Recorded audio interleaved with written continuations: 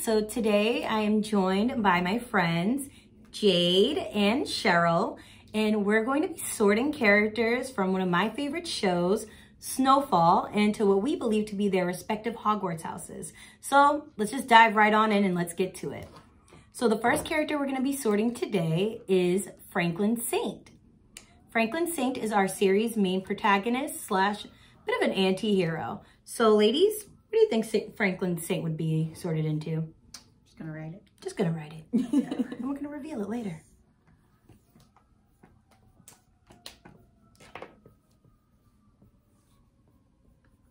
All right, and whenever you're ready, we can reveal. And 3, 2, 1, Slytherin! He is though. He really is. I was gonna say, Franklin's very ambitious, super cunning, very, very successful. Successful. That's why I said Slytherin, because the link you sent, the Tumblr page that really explains the Hogwarts houses. Very successful, very proactive. Yes, long-term thinker, you know, Slytherin gang. Yeah, that's why I chose him, was because, you know, Slytherin is all about ambition and getting that success, and it's that maniacal, like, conniving, like, thinking ahead that, like, really just, like, pushes them that much further.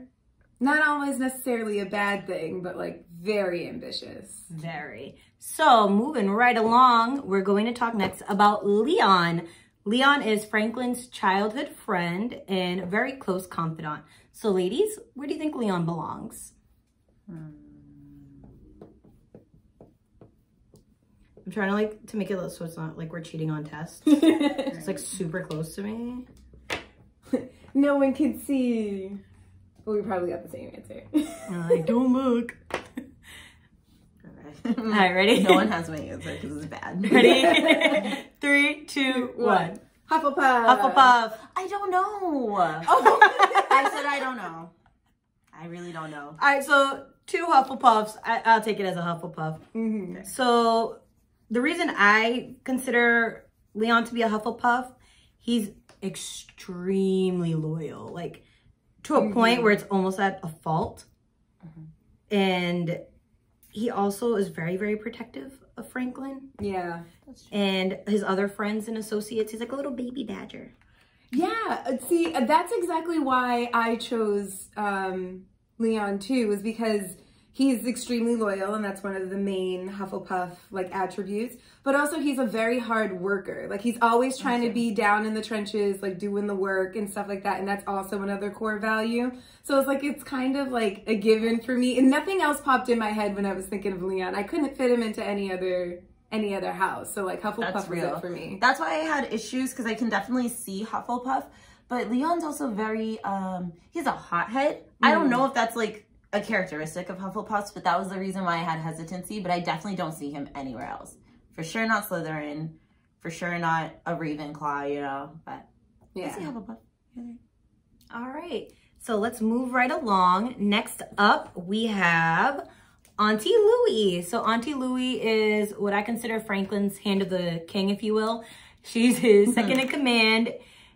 And she's also Uncle Jerome's wife, who we'll be getting to next. So let's sort Louie.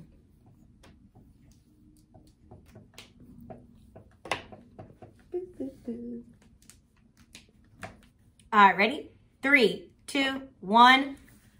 Ravenclaw. Slytherin. Ooh, really? Okay. All right, since you're the Ravenclaw, you go first. Okay.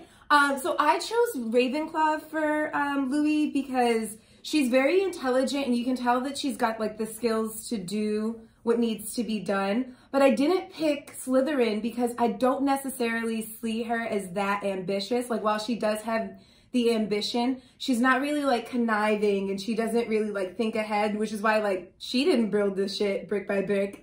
Franklin did.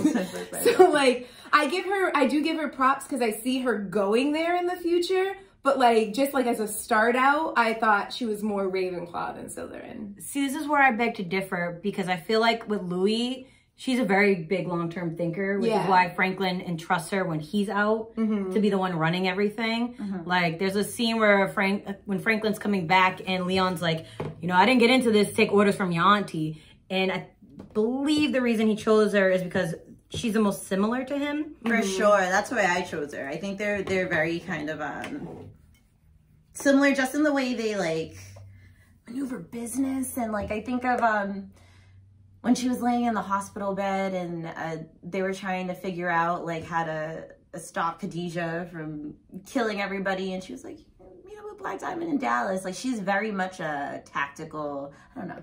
I just thought Slytherin. And she just reminds me a lot of Franklin. I think they kind of mirror each other sometimes. Yeah. Yeah. Also, I think with her, she's very ends justifying as the means. Yes. So she's willing to even throw people she has personal relationships under the bus at times. Right. Yeah. To get to her end goal. Well, let's not forget that callousness is kind of like a Ravenclaw thing too. And Ravenclaw and Slytherin kind of like teeter on the line. You know, they really have a lot of they're like really, really close to each other in similarities. And it's just like that, you know, who's willing to go that one step further is like the difference between Slytherin and Ravenclaw. But I see where you guys are coming from on that. I see where you're coming from as well. All right, so next up we have the lovable Uncle Jerome. I love Jerome. I just want that to be known by everybody. He's my dad. Not really, but he's I was going to say dad. literally, but not literally. Yeah, figuratively, that's my dad. All right, so ready? 3, 2, 1. Gryffindor! Gryffindor! I said Hufflepuff. Is that because I say he's like my dad? Well, it's because your dad's Hufflepuff. Yeah. No, but I actually had reasons for those. I can't remember. But you guys go. So I chose a Gryffindor because he's very, very passionate, courageous, headstrong, but he's also a bit of a really big hothead. Like he will just react without thinking because he thinks it's the right thing to do. So then that kind of reminds me of Leon too, though, because he's very much reactive and a hothead. I don't know. That's interesting. Yeah. So the only reason why I lean with him being more of a Gryffindor versus Leon is he also served time in like the military, and it's very courageous of you to do. That is, brave, and not only that, but like when spoiler alert. But in season 4, there's a little shootout, and Manboy's like, yo, your uncle's down in the trenches with us. It's just like, blah, blah, blah. So, should we say spoiler alert when it's like the new season? I could throw back on. Okay. We could throw that in later. Okay. Spoiler. But yeah. That makes sense. But he's also a very loyal guy. Yeah. I just thought it's like loyal. I don't know. I just feel like Jerome, like at the beginning of everything, Jerome just kind of wanted to like live a nice, easy, low life, like just live low and like due to like what's happening around him and him taking part in everything. Obviously, he has hands in Franklin's organization, but I just don't pick that up from him that he wants to be in it. Like he kind of just wanted to sell his weed with his homies and his speaker business. Like Jerome's kind of chill. I don't know. So I just figured that was Hufflepuff. I don't know why. That makes sense. Yeah, it does make sense. I mean, I chose Gryffindor because, yeah, like Ariana said, like he's brave and passionate, and he's always like down to ride. Like he's the first one to want to start shit when shit needs to be started. But I totally see the point. Like, he is very loyal. Because even when he's mad at everybody, he's still down to ride. But, like, yeah, I think normally just, like, his passion and the fact that he's such a hothead, definitely Gryffindor. It's like that passion could either, it could be like, yay, passion, or it could be like, passion. It's passionate. Like, it's like, hey, baby Louie, and then it's like, hey. Literally. Oh, that's true. Hey. He's a very passionate lover man, but also a fighter man. I love him. All right, so moving along, we have Franklin's mom, who's also Jerome's big sister, Cissy Saint. Got the thang. The thang. Thing was thanging in the season finale. I'm dead. If you haven't seen it, hurry up and watch it. Cissy's an interesting one to place, and it took me a while to think for her. This is one of the characters I In really 3, 2, 1, I say Hufflepuff. I said Hufflepuff with a Ravenclaw moon. That's funny. Oh, so we're kind of like a little bit similar. All over the place. We're all over the place on this one. So my reason for this. Yeah, I know. I was like, my reasoning for Hufflepuff with Cissy is her protectiveness. which is kind of like, I mean, it's a mom thing, I guess. But she's very protective of Franklin. However, for her, a lot of her indecisiveness, I think, comes into play when it's like in her heart, she knows what her son's doing is wrong. However, she feels the need that she has to protect him no matter what, even though it kind of goes against her moral code. But I do believe eventually enough will be enough for Cissy. Yes. Yeah. So that's my reasoning. So it's not. So that's why, kind of why I said Gryffindor, because she has like a moral code. There's definitely a morality to Cissy. And when I was trying to figure out how she was in, I was thinking of like season 1 Cissy, who was like so righteous. On that link you sent, there was a description of Gryffindor as being like insufferably righteous, where he was offering to buy her house and she just didn't want any of his dirty money, which like she definitely had her code and stuck by it. And then as the show went on, like she, like you said, she's loyal to her son and she's a mother. And so like that moral code kind of changed, I guess. Like Cissy's an interesting character for sure, I think. Yeah. She's definitely hard to place because like I chose Hufflepuff for her because of like the fairness and the morality and the way she just believes that you should just try and do the hard work and get there the right way. Like that's definitely like very Cissy in like season 1. And then I chose Ravenclaw. Like the reason why I was like teetering between Ravenclaw is because she's so intelligent and she uses it to like really get a lot.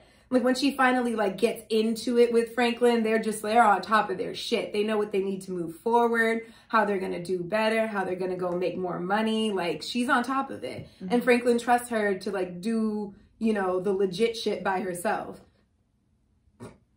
Sorry. No worries. It sounds funny. But no, I totally agree with all of that. She's a very hard person to pin down. Yeah. I didn't realize until trying to. She's everything except for a Slytherin, guys. Yeah, pretty much anything but Slytherin. She's definitely not Slytherin. But the one house, I'm just like, she definitely does not belong in. No. Oh, speaking of difficult, because we like making things hard, we're moving on to CIA agent Teddy McDonald, aka Reed Thompson. And as he heads up, we will probably be using both names interchangeably because that's what happens when you want to be an undercover agent. You're going to get 2 names, pal. So there's that. And I had so much trouble with this guy. I'm not going to lie. Between Reed and Cissy, I think were the most difficult for me to place. But that's just me. And I teeter on 2. Apparently, I'm going to stick to my guns and pick one. All right, ready? 3, 2, 1. Gryffindor! Ravenclaw. It's different. Yeah, Ravenclaw. So why'd you say Gryffindor? So I say Gryffindor because he leans towards justice. Like, I mean, while his sense of justice is skewed, obviously, he's doing this for the reasons of justice. He's trying to fight a war and he's trying to help these people fight a war. He doesn't care how he gets it done, which is a little bit more Slytherin, but he's not here for his own ambitions. I see where you're coming from on the Ravenclaw though. But I chose Gryffindor because he's like very passionate and like he sometimes just like, I feel like he does things with, especially recently, he just does things without like really thinking. But he could be like thinking it through in a way that I just can't see. Like, I just can't see the message. Yeah, I chose Ravenclaw, and this is gonna sound so simple. He works for the Central Intelligence Agency, and Ravenclaws are big on intelligence. So I figured that makes sense for a job. Also, one thing I found interesting when like looking more into like the characteristics of each house. Obviously, I'm very familiar with my own house. I'm a Slytherin. Hi, if that wasn't obvious by the green. But with Reed in particular, it's the obsessiveness to learn more. Like he always is looking to get as much information as possible, even to the point where he's able to cross lines and isolate himself from like his loved ones and his family, like just to figure out or to improve upon what he's doing. I think that's for sure true. I said Ravenclaw because Reed is not a moral person, but he's definitely an ethical person. Spoiler alert. Yes. The situation with Alton and you know, he kind of like ratted on him and whatever, and like you think for a minute there he's not gonna neutralize the situation, and then you find out later that yeah, that's a part of the ethical code. You cannot like air my identity out on the radio and think you're gonna get away with it. Is it morally right? No, but he has to do what he has to do. And he is super proactive also, because I think of that when I think of Ravenclaw. She's very proactive, Reed's kind of on top of situations before they even start, and then when they do start, if he can't get to it in time, he's gonna chop that thread down. That actually, when you said that, reminds me of the scene. I'm not gonna go into too much detail of like the context behind it. When there's pretty much just things are going down in the show.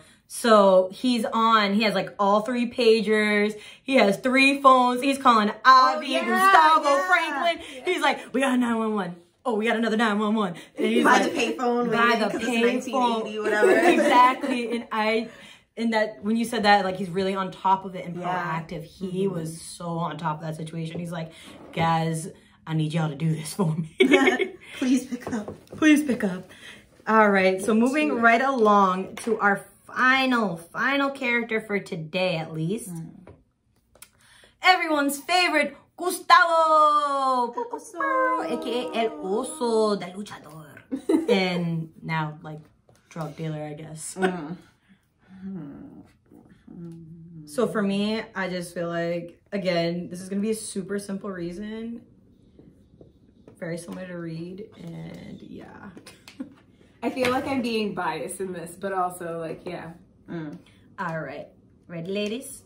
3, 2, 1. Gryffindor! Gryffindor! You said Hufflepuff? Yeah, he was another, between him and Leon, they were like the hardest for me to try to like pin down. I can see Gryffindor too, for sure. Yeah. So, my easy answer, El Oso translates to the bear, and bears remind me of lions and Gryffindor. That's how my brain works. Also, he's super passionate. He's a one-man army. Yeah. And yeah, I feel like with him, he gets dealt such terrible hands for such what I believe to be a nice guy. In this world, he's a very nice guy. He's caring. And I feel like he gets dealt the short end of the stick a lot. And it's not fair. And he's a lovable, passionate guy. But he gets his when he needs to get his. Put that out there. Sure do. So, Sheryl, why do you think he's a Gryffindor? I think he's a Gryffindor because obviously I was going for the passion. And then, you know, his ability to just fucking act on shit like real fucking quick if he needs to. Like, he was all about him and his girl like the entire time. He was just like, where'd my bitch go? Oh, I know. I feel so bad for him for like everything that's like happened through, but he's very passionate. And he's very driven, and yeah, that's basically it. I was like, he's got the passion. He's down to shoot when he needs to shoot. He's a shoot first, ask questions later. I think they're all almost shooters. I like Cissy. For now. For now. All right, well, that wraps up today's sorting ceremony. I'd love to thank my special guests again, Sheryl and Jade. You can find both of them on Twitter. If they want to be found, I will drop. Perkins, you'll see it. Yeah, all that stuff will be dropped down below. We're going to have more videos coming to you guys soon. Sorting ceremonies, Snowfall talk, other fandom talk, whatever floats my boat, essentially. So, again, I Eat Zebra on all platforms. Don't forget to like and subscribe. Also, in the comments, if you want to drop what house you're in, or if you would sort any of the characters differently, please let me know. And check you guys in the next video. Bye!